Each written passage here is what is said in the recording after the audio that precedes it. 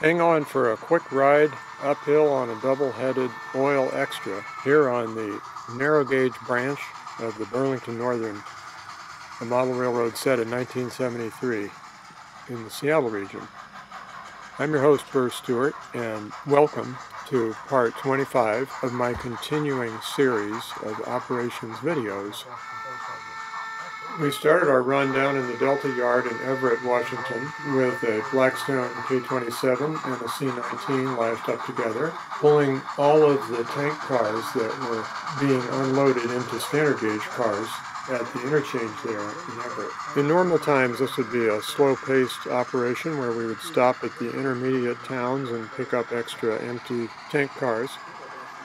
But today we were just anxious to get everything out of Delta so that I could do some spray painting of the track.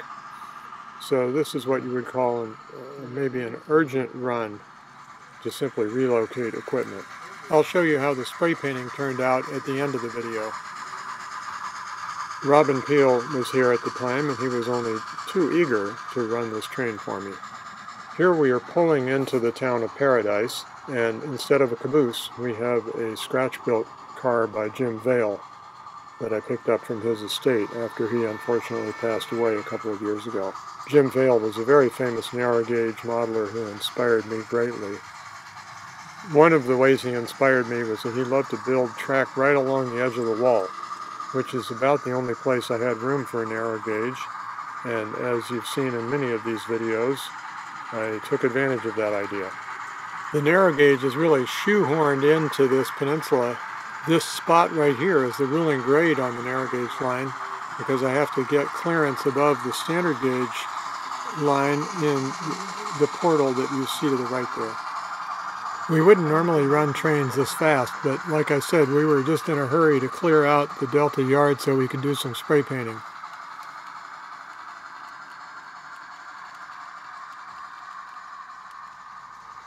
So after another loop around the peninsula, we emerged at the new skewed bridge, approaching the new town of Opportunity on the second deck.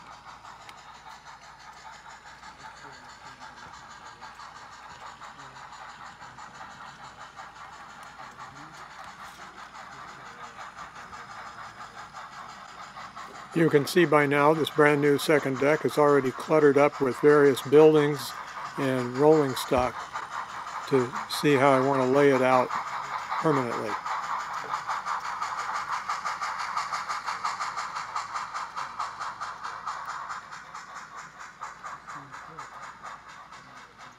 This pretty much brings us to the end of our run, except that I want to show you some scenes from the spray painting.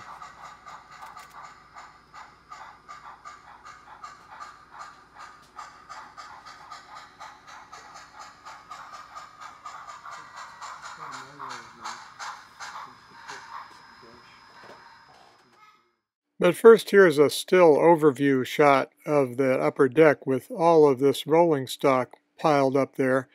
And you can see the blue masking tape down on the lower level of Delta Yard where I wanted to spray paint the track a nice weathered wood color.